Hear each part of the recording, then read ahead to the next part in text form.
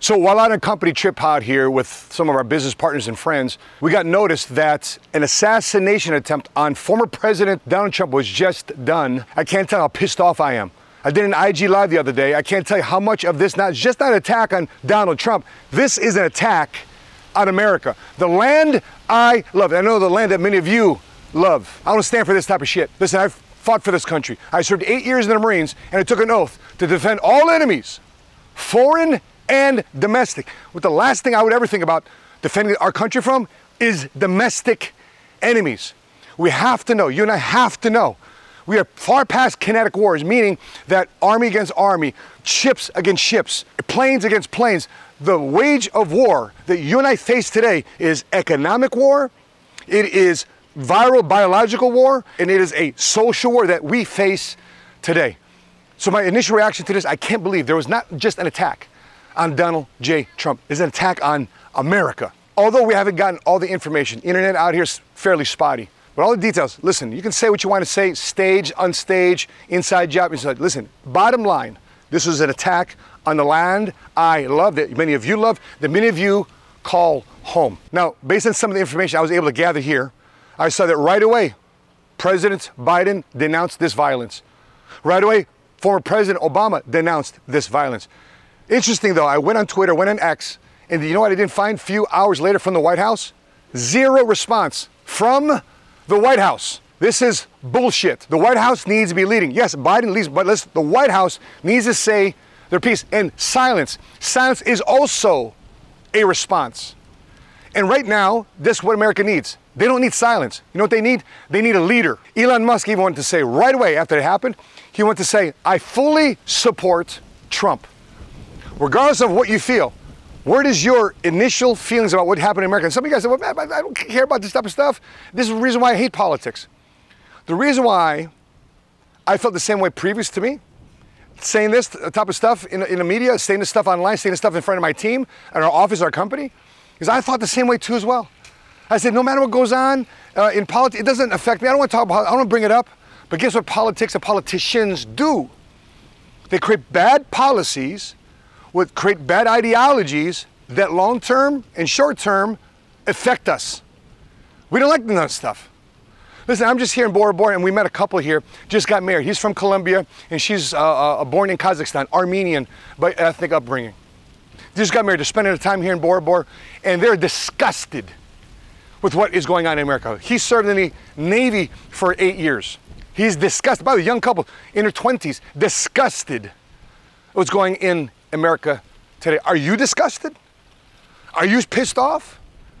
Are you one of those, well, you know, I couldn't be sorry about being sorry because, you know, the guy's an asshole. Listen, earlier this year, our mentor, Patrick David, flew us out to New York. We had a company trip. We had a special mentoring session there. And in spite of what we thought about meeting this man, we bumped into President Bill Clinton. I served under Bill Clinton. I shook his hand. Why? Because I respected the presidency. I respected America. Even though I may not have affected by his policies or liked his policies, but I still respected what? The presidency. I respected the country. There was a commander-in-chief, and even though I may not have liked his policies, what he did to Monica Lewinsky, what he did to a lot of other people, and sadly the ripple effect of Epstein, you talk about it, but guess what I still respected? I respected the fact that he was a president of the United States. Here's why they're in the military. I may not like that person, but I have to respect the position that they hold to improve that position that they hold. That's what's important to me about America. You see, the thing about America today is this. We've gotten so damn selfish. We've gotten so narcissistic. It's about me, you know, this whole do me, do me, do me. You know what I realized as an entrepreneur? You know what I realized leading people? It isn't about me. It isn't about my selfish desires. It's about how I can serve the greater good. How can I serve my people? How can I serve our company? Or in this case, how can I serve my country? And here's the crazy part. Last assassination attempt was March of 1981, and then President Ronald Reagan. And the beforehand was the assassination of Kennedy, the complete assassination of Kennedy. Why? Because these guys had ideas that went opposite of the grain, and guess what? They were leaders. They were leaders that stood up to fight for people that didn't know how to voice and fight for themselves. So what type of person are you?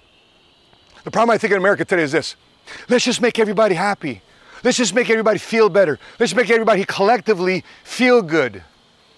But that's not how you lead. That's not how you build a country.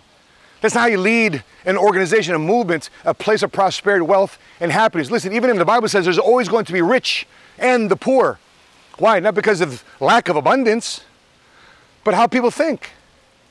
So how are you thinking about what's going on right now with the Trump assassination attempt? Here's the crazy part. Let me cut to a clip here of this prophet. This was done 3 months ago. This is going to give chills all over your body.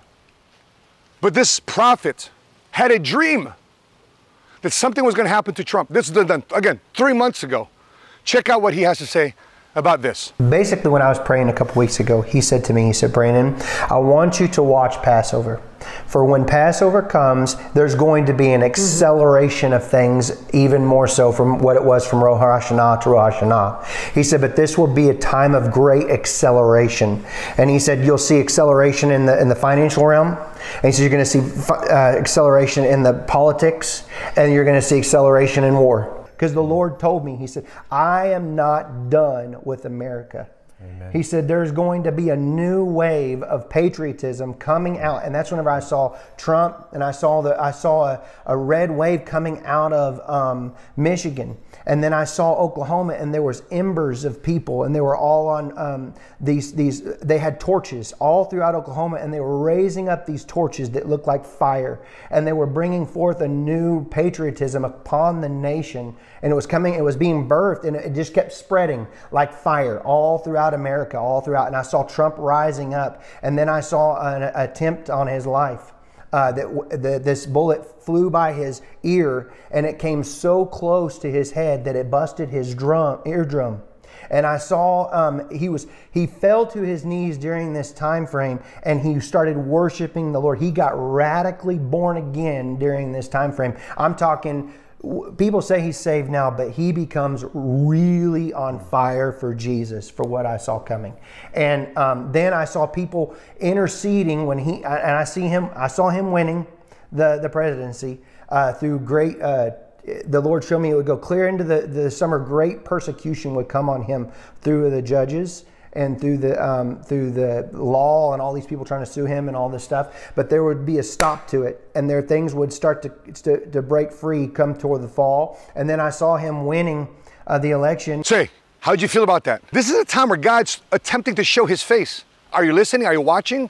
Are you able to receive? God wants to talk to you right now. The big man upstairs wants to say, hey, listen, I'm speaking if you're listening. Are you listening? Listen, I talked about when my come to Jesus moment happened in my life in 30 years old. I woke up drunk 6 o'clock in the morning thinking I was at home in bed. You know what I was? I was driving on the opposite side of the road, driving. That was my come to Jesus moment. Maybe God's knocking on your door right now to have a come to Jesus moment. He wants to have a conversation with you somehow, some way. He wants to have a relationship with you. He wants to knock on your door and say, listen, I want to help you build and have a happier and better life. Are you listening, my son and daughter? Are you listening? Are you willing to open the door if you hear the knock? Are you willing to let me in? See, that's what's going on right now, because guess what God needs? God needs leaders. And some of you say, oh, Matt, you don't want me as a leader.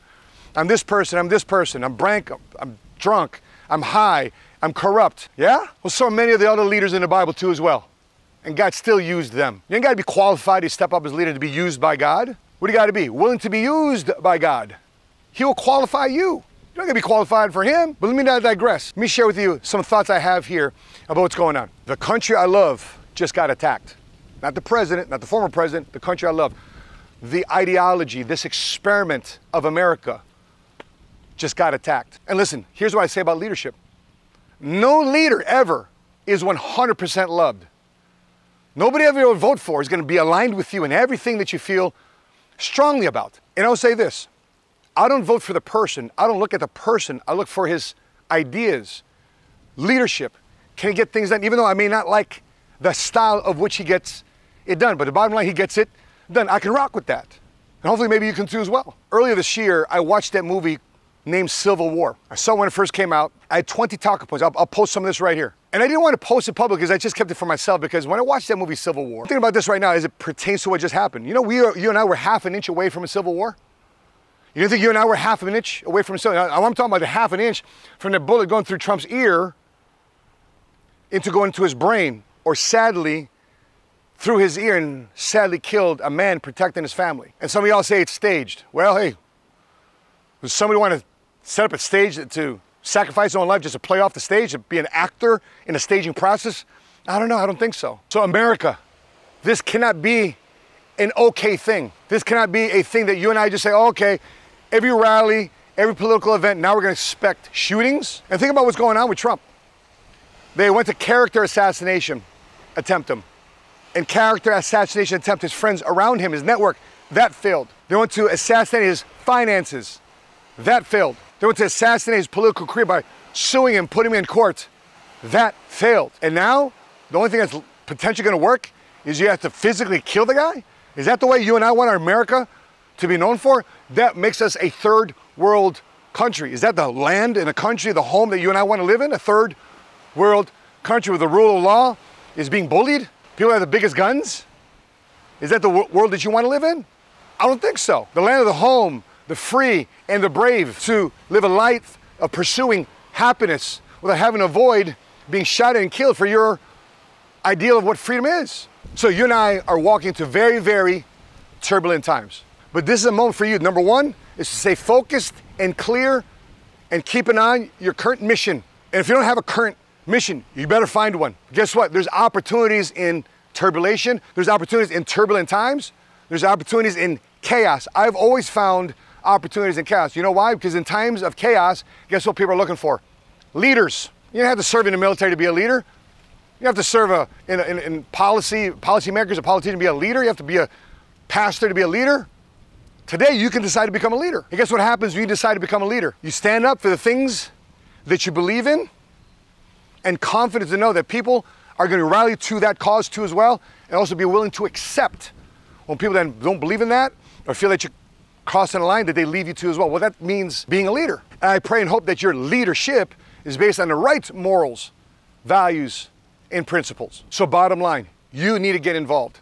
Have clarity, have focus, have an intention, and you got to get involved. Well, Matt, I never wanted to get involved in politics. I felt that same way too until I figured out that these policymakers end up creating laws and policies that affect your lives, good and lately been more bad. Plato said once, and here's his quote, one of the penalties of refusing to participate in politics is that you end up being governed by your inferiors. Do you want to be governed by your inferiors? How do you feel about inferior boss at your job? Inferior family members that make decisions for your family and it's inferior to what you think is a better good for the family or for your company, let alone your community. So you got to stand up and somehow find ways to get involved in politics. I didn't say you got to run for office. You got to make sure it's part of your process of being a citizen in America, that you do your job. A lot of guys moved from Dallas and California the last 2-3 years, different blue states, shall we say. I asked them when I moved to Texas, did you register to vote? Did you get your driver's license? Is everything squared away for November? What's the point of you guys moving over here to be an entrepreneur and take care of yourself and make money on yourself, but you don't benefit the city, the state, the country if you don't vote?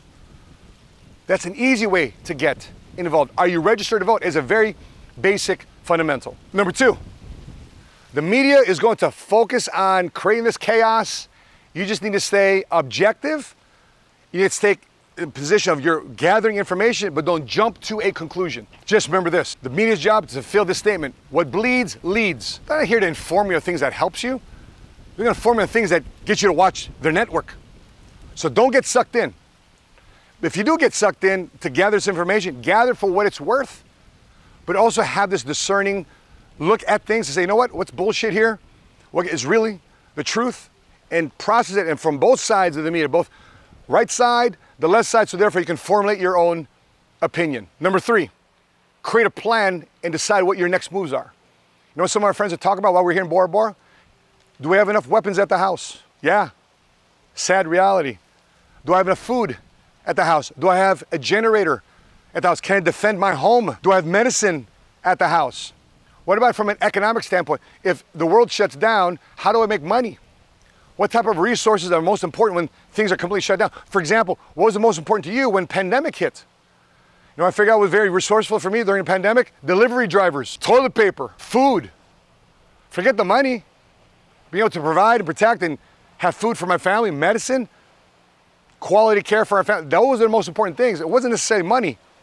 Money in a fallen state, money is just not money. It's a piece of paper. But what can I have in terms of goods and services and valuables that I could use to trade with other people if the you-know-what hits the fan? Okay, so let's say that never happens. What about you as a business owner? What happens if your industry gets affected? What happens if your economy, your personal economy, your salary, your job, you get cut? What happens if that gets affected? What's your plan B, plan C, plan C, even though you focused on plan A? What is your plan in case this country falls apart? So therefore, you go through this crisis, but you go through this crisis having a contingency, and you have clarity, and best part, you've got confidence. Number 4, usually in moments of crisis, there's an absence of faith. So do your part to reject fear. And in times of crisis, you can either fall into your faith or you can fall into your fear. Guess what most people do? They fall into their fears. Why? Because it's easier to do. Panic mode is easier to do. Confidence mode, strength mode, resilience mode, that's what leaders do. So do your part to reject fear in moments like this. Show leadership to your family, have a conversation with your children, reset a conversation with your spouse, have a conversation with your parents. That's the moment right now where you need to lead in the home. And my last point is this: pray like it's up to God, but work like it's up to you. When you find your situation of lack of clarity, fear has an opportunity to come in, but the moment faith comes in, guess what happens to fear? Guess what happens to the darkness? Guess what happens to the dark thoughts?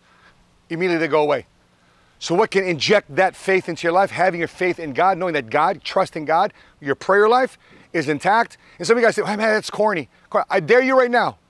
Open up your mouth and start praying to God. Lord God, help me through this process. Think me more clear as your son, as your daughter. What do I need to see? What wisdom do I need to see in this moment? How do I lead my family? What resources do I need? Give that a shot. Think about what happens when you allow yourself to be vulnerable to the big man upstairs. And guess what the big man upstairs wants to do? He says, oh, my son, daughter, I just wanted to bless you, and I was waiting for you to ask. Isn't it the way some of you are with your own children? What more do you think your Father in heaven wants to do to you? To bless you when you ask. When your children ask you for something, don't you want to provide them? Where do you think we got that from? That's the God wiring, the spiritual wiring that's in all of us. And just know this too as well. President Bukele was interviewed by Tucker Carlson a couple months ago.